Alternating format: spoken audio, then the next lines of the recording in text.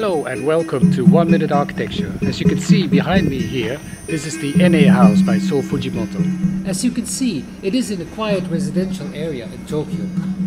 Fujimoto designed the house with the idea that it should feel like living in a tree. 21 different floor plates are set at various heights. Due to the small floors, the steel structure could be kept relatively thin. You can see, it's really thin. Thus the house can be left open and transparent. More like an open bookshelf than a tree, I think. The only thing is, as you can see compared to the pictures from the magazines, the house is rather enclosed. Almost all the glass is covered by curtains. I'm obsessed with glass houses. I think they are the crown achievement of modern architecture. The most beautiful one to me is Philip Johnson's glass house.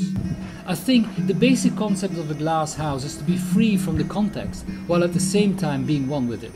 It can rain or snow, and you as the inhabitant are both inside and outside, somehow always connected with your surroundings. But this NA house, can we still talk about a glass house? What is this house? Why was it built like this?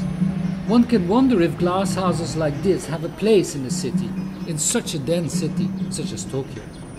Let's explore some more glass houses in Tokyo in the next few videos. Thanks for watching. Please subscribe, give a like, and see you next time.